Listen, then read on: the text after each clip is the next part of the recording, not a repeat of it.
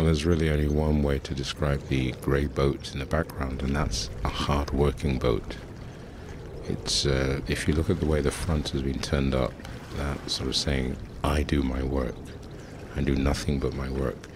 So it's an incredibly hard-working boat, but ultimately quite boring, because it just goes on and on about working harder and harder and harder, which is fine up to a point. And then after that it becomes ridiculous. So that's a hard-working boat. But it is nice to look at. You can just see the way everything's arranged on it. It's arranged like it likes to work hard. And you don't see that often. You see a lot of sleek boats these days, really cool looking boats that are sort of all appearance.